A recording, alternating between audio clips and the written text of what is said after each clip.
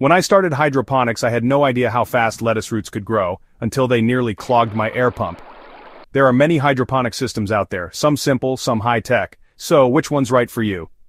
Deep water culture, perfect for beginners, cheap, easy, great for leafy greens. NFT continuous nutrient flow, great for herbs and lettuce, but keep a power backup. Ebb and Flow, more versatile, great for fruiting plants but needs timers and setup know-how. Drip systems, precise and flexible, perfect for a wider variety including tomatoes. Aeroponics, top-tier growth but high maintenance and technical.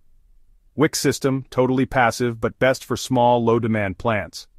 There's also Kratky Method, no pumps, no timers, no electricity. Just fill a jar with nutrient solution, pop in your seedling, and let nature take over.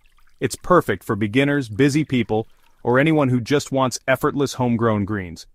Your ideal system depends on space, budget, and how hands-on you want to be. Start simple, like I did with DWC, and grow from there. Trust me, fresh herbs from your own hydro garden hit different. Follow hydroponics360.com for practical hydroponic tips from trial to triumph.